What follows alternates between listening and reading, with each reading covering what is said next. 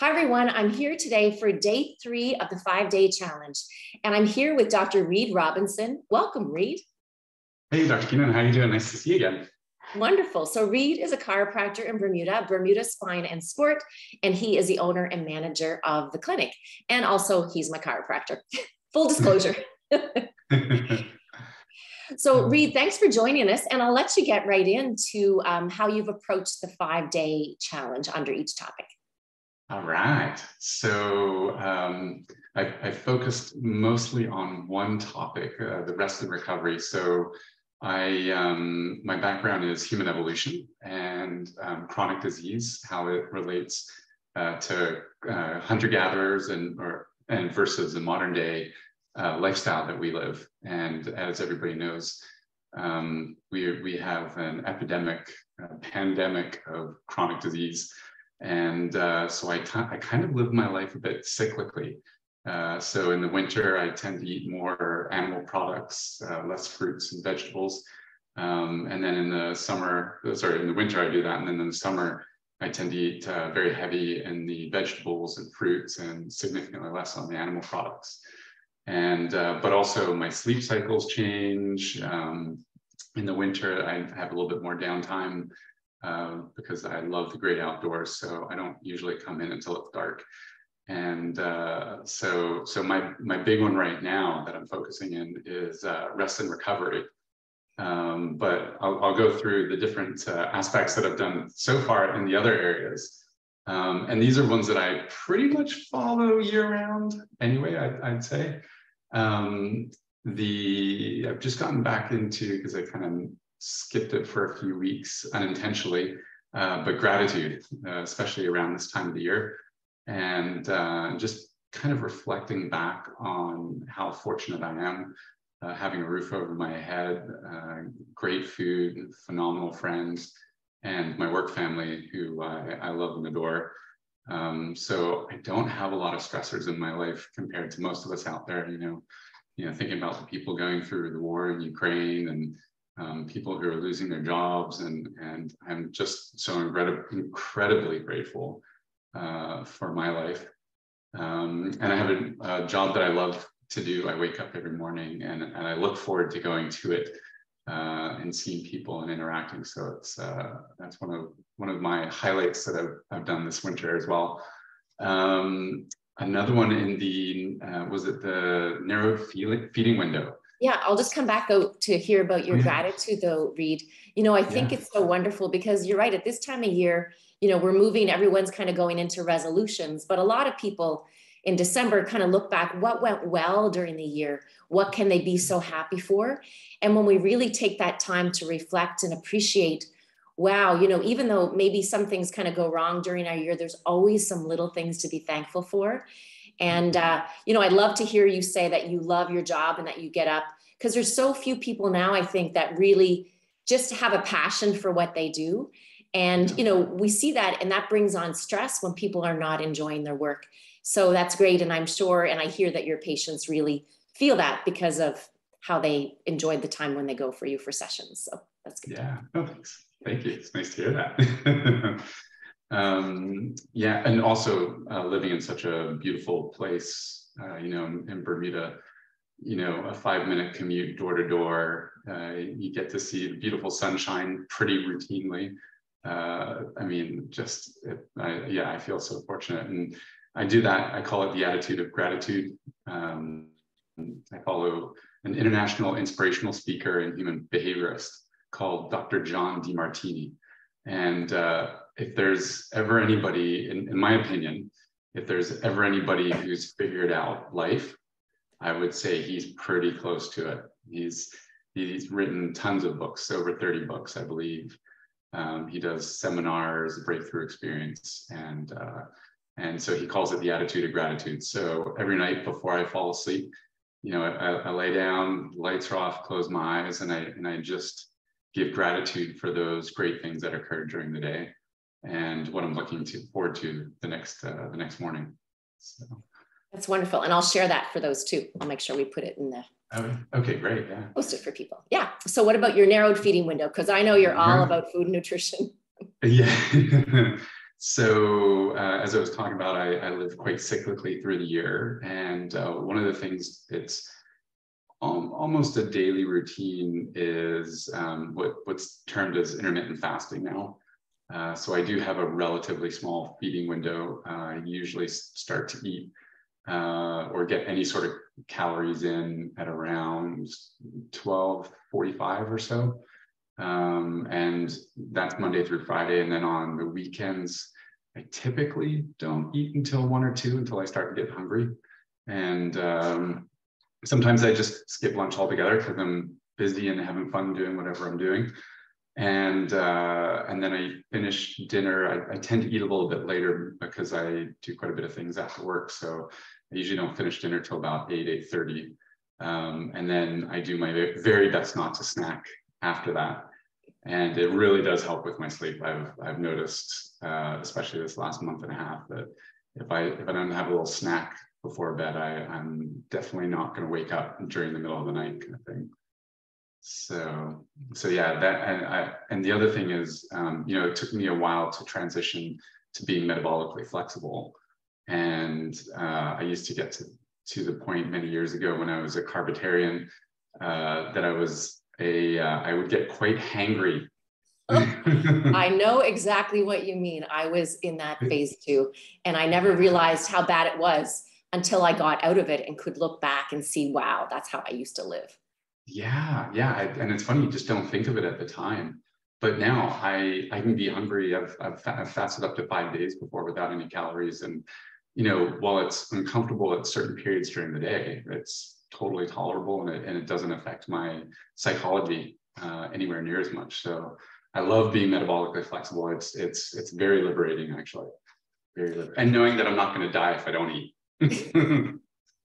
And that's what people, sometimes when they're sick, they're like, I'm not eating. I'm like, that's okay. Your energy's going somewhere else. It doesn't need to go to food. And, but knowing that we can get by without it. Like, I still remember the road trips, you're on a car trip and then you just need to have that snack, and you're not so pleasant anymore when you don't get the snack. And now to be able to go without, it's a wonderful feeling. It is. Yeah, absolutely. So, and then I think the next one was autonomic pairing. That's right, autonomic pairing. Yeah. So there's a few things that I do pretty consistently, but as we were talking previously, I love food. I am a foodie through and through. And partly because I have a shorter feeding window, and partly because we cook fresh food pretty much every single night. It's pretty rare we have takeout or go out for dinner. And what we make is very tasty. So, and every once in a while I catch myself wolfing stuff down, it just tastes so good. So yeah, I've been very focused, especially about, I think it was the end of the summer, on chewing and making sure I eat what I drink and drink what I eat. Have you heard of that one? I haven't heard that expression, no. Really, really cool expression I heard many, many years ago. So basically, when you're eating more solid foods, you chew to the degree that it's liquid, so you can drink what you're eating. And then also when you're drinking something fluid, you're not just sort of gulping it down, but you're taking a mouthful and you're chewing it. And from my limited understanding in digestion, I know a bit, but we have different chewing patterns for different types of foods, and that will stimulate your digestive enzymes in specific ways. So more that you'll develop or secrete more salivary amylase in your mouth for the starches when you chew it in a specific pattern, and then also for proteins and releasing the acids that help to digest proteins. So, and it makes a big difference on how my stomach feels, because I'll tend to overeat eat too quickly, and then I'll still be hungry for 20 minutes after, and but my stomach will feel a little bit full and not comfortable. So yeah, that speed of eating, right? And that's it. You hear people say, and our fifth thing is, to slow down. And many years ago, I started putting my fork down between bites. So I'd eat and chew, and I put my fork down, and then I don't get the next mouthful until that mouthful is swallowed. But it really does take time for those digestive juices to start to kick in. And so a lot of times we see like bloating and gas and everything. It's because people are woofing their food down. Yeah. So slow down with many things in our life, right? Slow down to appreciate, and now we've got slow down to appreciate your meals. Yes, yeah, exactly. Apparently, we don't get a very long life. I know the average life expectancy is 84 years. My goal is 116, but my plan is to live 200 years in that 116 years. So, so that's why I think I speed eat as well, because I'm trying to get to the next thing that I want to enjoy. That's right. It's all about the experiences that we have, right? Getting as many experiences in 200 years of experiences into 116 years. Exactly. Yes, exactly. Yeah. And what was the next? We'll come back to rest and recovery, and the joyful movement. So just reading it, the dancing in your inner child. Well, New Year's Eve, I used to go out dancing quite a bit, and the last 15 years I haven't. And went out to a party, New Year's Eve party, and I forgot how much fun dancing is. And I literally danced for 5 hours straight, nonstop.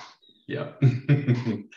And such a great feeling after. I felt, other than being a little tired because I didn't get home until very early the next morning, but yeah, such a great feeling. But one of the other movements that I find, I don't know if it really brings me joy while I'm doing it, but I definitely feel energized and refreshed after, is trying to mimic those hunter-gatherer movements that they would have. They don't go for a 5-kilometer run on a flat surface with shoes and keep the same pace, and their strides exactly the same, and the heart rate's the same the whole time. They've got varied terrain, varied environments. They sprint, they walk, they climb a little bit, jump, run, sprint, kind of thing. And in the winter, so I've just transitioned into sort of my winter exercise routine. And one of my favorite ones is going down to the beach. And if you ever see a really bizarre looking person bear crawling and Spider-Man crawling on the beach, don't be scared, he's harmless. But I'll do those sort of more natural movements. So I'll be sort of doing fartlekking along the beach, running, jogging, walking, sprinting, and then I'll drop down and do some like bear crawls, and I'll see how far I can run on all fours, like feet and hands, or try and do awkward movements. So I'll sort of, this one, nobody sees me, so I always make sure I do it in the corner of the beach where nobody is, but I'll do these kind of weird twists in the sand and see how flexible I can be, not for very long, but yeah, just trying to vary my movement. I'll try and do a couple handstands, and the great thing is you got the water right there, so you can just jump in the water and wash the sand off. And between the movements and the cold water, feels so good, very regenerative. Well, you've just given me a challenge here. I'm going to do some bear crawls. I was swimming at the beach today, and because the cold water feels good. It's still like, what, 18, 19 degrees here in Bermuda in the water. But the bear crawls, it's great. And I know what you mean, that so many people, they go to the gym and it's just on the treadmill all the time, or they're on this bike, but they're really not challenging their body dynamics, right? And so this is, I think, what you're talking about with these kind of hunter-gatherer type movements. Lift, push, pull, jump, and vary it up a little bit. Yeah. And balance work, like on the sand, just trying to balance on one leg and doing certain movements is always good. Okay. So, yeah. Wonderful. So now tell us about your key passion right now, which is rest and recovery, because I know you're giving me some tips on this that you already mentioned earlier. So yeah, great. So yeah, in the winter, typically hunter-gatherers, especially away from the equatorial region, obviously there's less daylight. So they're spending more time in the dark, and they don't have bright blue LED lights to keep them up all night and all these screens and everything. So they tend to have a lot of peaceful, relaxing, low energy time. You know, a lot of communicating with the rest of the tribe and that. And so we have a couple strategies that we do, particularly in the winter. One of them is on Wednesday nights, we call it electricity free night. So if sometimes if the wind's really howling and it's raining, then we won't barbecue, but most of the time we'll barbecue that night. And so we don't need any lights or anything. Sometimes we'll get a head torch if it's a little too dark, but you can kind of make out, and it's good because it helps train your eyes in the darkness as well. Because again, we're used to having these bright lights all day, and then at night, well, we just keep the lights on. Mm-hmm. So we have this electricity free night. So we usually barbecue, and then we just have some candles around. And if it's bad weather, like it has been this last few weeks, we'll eat inside at the dining table, and then we'll sit on the couch with a couple candles going and just connect and chat and rub each other's feet. And usually Jen falls asleep in 10 minutes. So, but just having, you know, no light other than the candlelight for that evening, and kind of reconnecting again, because we have such a busy lifestyle. So that's one of the things that we've really enjoyed. I love that idea, and setting a time for it. It's like, you know, people think of couples date night or whatever it may be, yeah. But this is like, but a date night that you can really reconnect to your base, right? And just keeping things super, super simple, because we often overcomplicate it. But this town sounds like it's really coming down to the simplicity level. Yeah, and also being bored. It's hard to be bored with Jen in the room, but you know, if I was to do it on my own, which is pretty rare, just being bored and just sitting and thinking, or giving gratitude, or, you know, planning for the future. It's nice just to be peaceful. So, great idea. Yeah. So yeah, and along those lines, we have a few other strategies. At right now about 6:30, 7 o'clock, we turn off all overhead lights, unless dinner is a little bit late. Then we keep enough light on in the kitchen just so we know what we're doing with sharp knives. And but then all the overhead lights are off, and we have one incandescent sort of a yellowy bulb, the Edison bulbs, if you know what those are, the old school retro bulbs. Mm-hmm. And I want to say it's about, I think it's 40 or 60 watts. So it's not very, I think it's 40 watts. And we have it in a lamp in the corner of our great room. So our kitchen, dining, and living room are all one room. And so we just have it in the corner of the dining area. So it's easy enough for us to see when we're eating. And then we just use that for the rest of the night. So there's no overhead lights, there's no junk light, the LEDs, except for, so we don't have screen time. You know, we put away our screens by 7. And then good for you. That is except okay. Except for TV. Okay. Yeah. But no gadgets, like no phones after 7. Yeah, absolutely. Yeah, good absolutely. Yeah. And Jen's much better at that. I have a research forum that I'm on Facebook that I love reading some of the latest research. So sometimes I might get a little hooked on something if it was a good publication recently. But definitely by 8, I'm not on any phone or screen or anything like that.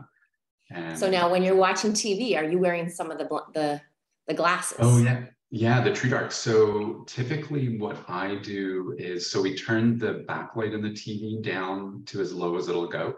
So it's quite dim. And we have a little bit of an older TV. I think it's like 5 or 6 years old. So it has that option, but it doesn't go super dull. And then I tend to go to bed a little bit later. So 15 minutes before I go to bed, I put on the True Darks, which I'll show you. Yeah, so I look like Dave Asprey now. And and what time do you put them on, Reid? At 10:15, 10:30. Okay, so kind of And just toward bedtime. Okay. yeah, and I'm not exaggerating. Within about 2 minutes, I start yawning, and I don't feel tired. This is the thing. Before I put them on, I don't really feel tired. I'm a bit of a night owl, and I put them on, and within a few minutes, I'm starting to yawn. Last night, I fell asleep sitting up with them on. So, and I'm like within a few minutes. So I'm not sitting up there for a long time because I give it 15 minutes and then I go to bed because I start feeling really tired. And yeah, and I go to bed, and that really kind of gets me started to have my brain kind of slowly turn off and turn down so I can fall asleep. Yeah. I like that. So do you wear these like while you're brushing your teeth, or it's just kind of as you're prepping, like in the bed kind of thing? It's the last thing I do before I fall asleep. So I have my routine as, you know, if you do any sort of Googling on, you know, how to get better sleep, you know, the first one is have a routine. So I have my routine. You know, if I'm watching a little bit of TV at the end of the evening, which is probably most nights, I kind of help just turn my brain off. And then I brush my teeth, probably about half an hour before I go to bed, maybe an hour. And we usually chat for a little bit, kind of catch up what's going on for the next day. And then Jen goes to bed, put my glasses on about 15, 20 minutes after she goes to bed. And I'm in bed in 15 minutes. And when I hit this, my pillow, the head hits the pillow, I would say I'm asleep within about 15 minutes. So it really, but the glasses are by far the best out of all the hacks. That's the best for me. Wow. And how does it impact Reid when you, because you wear an Oura ring as well? Yes. Does it, yes, I do. Do you find it that you can see the difference like in your REM or your deep sleep when you have worn your glasses? Yeah, I have what's the terminology? I fall asleep much quicker. Okay. So in terms of I think the best thing so far that I've noticed for my sleep efficiency would be not drinking any alcohol. So yeah. So yeah, that's out of everything, that's the biggest thing that affects my sleep. And then the next one is using the glasses, actually. But I think, you know, these glasses, you know, so many people have sleep problems, and we look at health and healing, like you as a chiropractor. Like if someone is not healing from an injury, we have to ask why. And sleep is the fundamental thing, right? You don't sleep, you don't heal. And, you know, I really try to reinforce this too to my patients, is that you need to turn the screen time down and everything.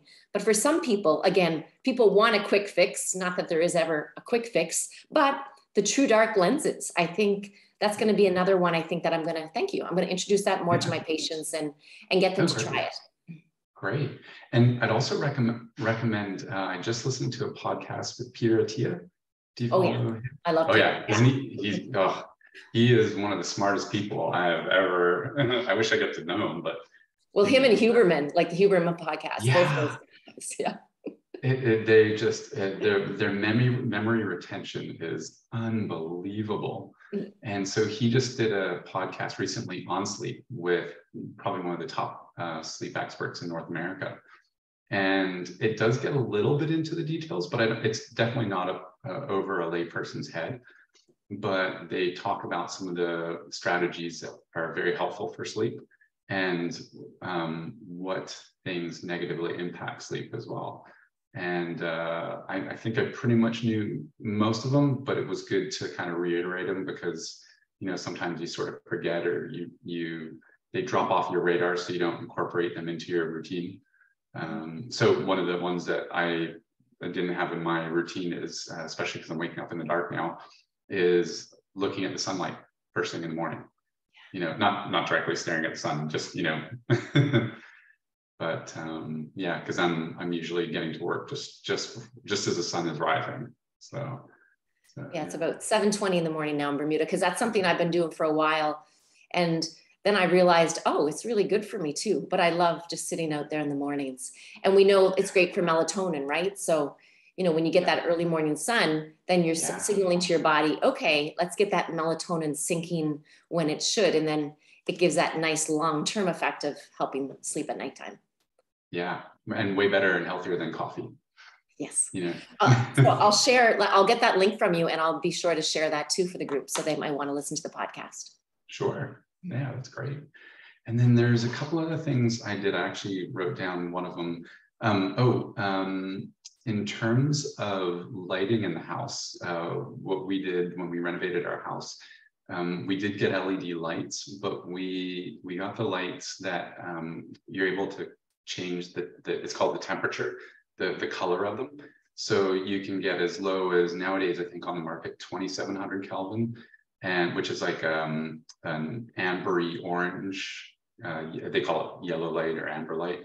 And then what you get in warehouses with that bright blue light, fake light, that's about 5,000 Kelvin. And so we just made sure that we got all of our lights that were on the lowest Kelvin that we could find, which were 2,700 at the time. And I believe Dave Asprey is working on LED lights now that are not going to be as junky. So they're going to have more full spectrum of the light spectrum. And then I believe they're going to be programmable so that they mimic the sunset, which would be great. Wow. So, yeah, that guy's into so much. And if people don't know who Dave Asprey is, Google Dave Asprey Bulletproof, and you're going to learn a lot from him. But in terms of the lights, so, because I often wonder this in my house. So when you say LED, so like I have a lamp by my bed and I keep thinking, I think I need to change that light bulb out. So what can I buy this in Bermuda? What do I go looking for at the store? Yeah, well, I'd recommend if you're spending time in bed, but it's before sleeping, so you don't really have to be very aware. Right, just read it, just something to read. I get a red incandescent light, like a 40 watt or something is a lower wattage. But if you get more of a red light, and if you're an avid camper, backpacker, through hiker, a lot of people, so they wear their headlights and they'll have the white light, but then they'll have a little red one on the side. And you'll notice if you're camping and somebody has a red headlight, or if you're wearing your red headlight, it doesn't give you the sunspots, and it doesn't give you, it doesn't wake you up, which is super handy. So yeah, we've got, we don't have any lights. Well, we don't use our lights in our room, but we have one of those progression clocks that for the morning wake up. Yeah. And so it starts off red, and then it slowly turns to orange, and it gets brighter and brighter. I believe the brand is Philips, and it's a progression alarm clock, light progression. I can send you a link for that as well. Wow. This is great because, again, sleep is fundamental. It is key. Whatever we can do above and beyond, like metabolic health, insulin resistance, healing, cancer, you kind of weight gain, like you name it, sleep. You have to. Mental clarity. Yeah. Mood. Yeah. Mental health, anxiety, all of those things. Yeah, absolutely. And if I'm sure you have patients, and when you're talking to them about their sleep health, many of them watch TV in bed all night. So now their bodies are associating the bed with TV and not sleep. So I have a little saying, if it doesn't begin with S, don't do it in bed. So that's pass that on to some patients too. yeah. I definitely tell them to get the TVs out of the bedroom. It's like, no way, this, and parents too. It's funny because some parents at Christmas came in and said, oh, they got their kids these TVs for their bedrooms. And I'm like, it's one of the worst things I think you could do for a child is to get a TV and put it in the room, right? Yeah, and then they're laying in bed in the hunched text neck position, and they're doing that for 2 hours before they fall asleep. And of course, then your neck and your upper back are going to pay the price for it. And yeah. That's right. I'm sure you have enough business. You don't need more and more people coming in with neck strain and everything else that goes on in that region. Yeah. Well, during the lockdown, that was by far the biggest complaint. It was neck shoulders from laptops, phones, and slouching on the couch or in bed watching TV and laptops. Yeah. So did we get everything on your rest and recovery checklist? You had so many amazing. I think so. That was yeah. Oh, and then this on Dr. Google has this as well, of course, is a nice cool bedroom. Oh, cool. So, yes. Yeah. And in that podcast that I just mentioned, he suggested things like having a hot shower before you go to bed, and he didn't say a time frame, how far in advance. And the theory is when you have a hot shower, it causes vasodilation in your skin. So your blood's going to your skin. It's giving off a lot of that core heat to try and cool down.